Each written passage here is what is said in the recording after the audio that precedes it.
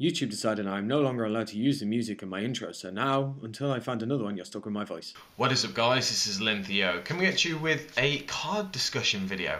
I haven't done one of these in a very long time. The card that I'm going to be discussing is Ghostrick Jackfrost.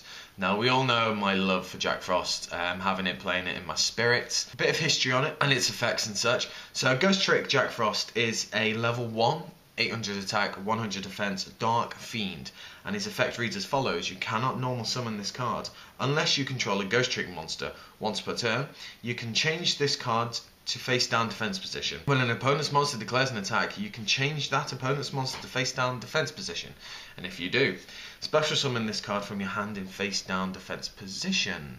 So you can see how useful the card is. It can be used in different decks. It doesn't have to be used in Ghostricks, and that's what we've been seeing a little bit more, and that's what I've been doing as well, because I've been playing 3 mains in my spirit build. But I just want to go on to kind of discuss the card.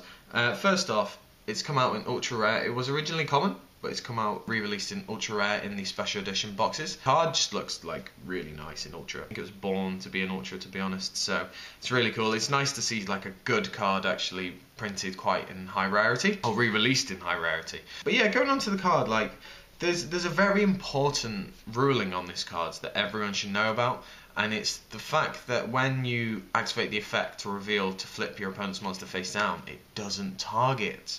So there are so many cards that it kind of screws them over because it doesn't target. Abuja Yamato is one of them, because they have all the protection under the sun in their grave and in their hand, but they can't do fuck all about Jackfrost. Leo, the massive 3-1, 3-2, 3-1 beta that can't be targeted by opponent's card effects into their main phase 2, gets around it completely, leaves that face down defense position ready to be attacked over our Darkhold or however you wish to abuse it. The card helps get rid of so many problem monsters, and when used correctly it can take up 2 attacks really, because you can, if your opponent's got 2 monsters on the board, you can just go attack, reveal, face down, then they have to attack into it. And it's really decent. Like, the card is so good, and it's won me so many matches.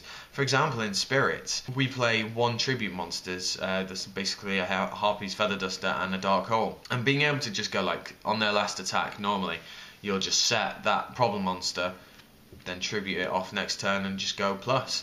The card is just so good, and the fact it can be splashed in a lot of different decks that kind of need that extra protection just increases its, like, manifest by tenfold. The card is a good type of attribute as well, a Fiend Dark level 1. It means that it can be run in Piper Chaos as well. So that's another card for Piper Chaos, and a lot of people don't really like Piper Chaos, so they don't really bother with it, but the deck is actually not that bad. Like, I used to run it quite a while back and I really liked it.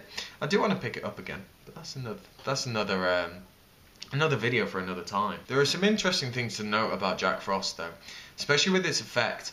The important thing is how it can actually be stopped. There are different ways to stop it, but you know, outside of the usual vanities, emptiness, you know, and all these things. It's an important line that you must take into consideration is this line. You can change that opponent's monster defense position, and if you do.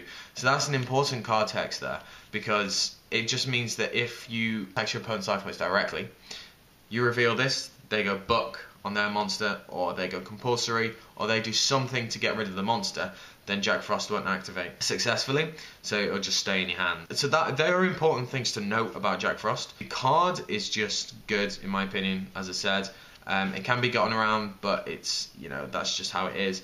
It's kind of an alternative to Battle Fader and Scarecrow. They all do different things. Battle Fader special summons and ends the battle phase, whereas Scarecrow's discard and ends the battle phase. But if you want more kind of precise protection or precise problem solving against monsters, because neither of Battle Fader nor Scarecrow do that if your opponent's still got, for example, a Yamato on the field, Jackfrost comes in and kind of screws over your opponent a bit more. When used correctly, the card is very devastating to your opponent, and obviously it's going to be taken into consideration because the card can't stop your opponent single-handedly. It needs to be comboed with other cards.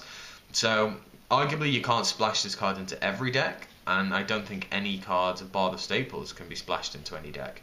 But it's definitely one to take into consideration when you are building your deck, to see if Jackfrost, you know, if you need that extra defense, can Jackfrost actually provide it for you? So that is the video, guys. I hope you enjoyed it. Let me know what you think of Jackfrost down in the comment section below. Do you like it? Do you not? Do you get really annoyed when someone drops Jackfrost on your and you just can't do anything. So thank you very much for watching. Hope you enjoyed the video. Like, comment, subscribe, and I shall catch you guys later.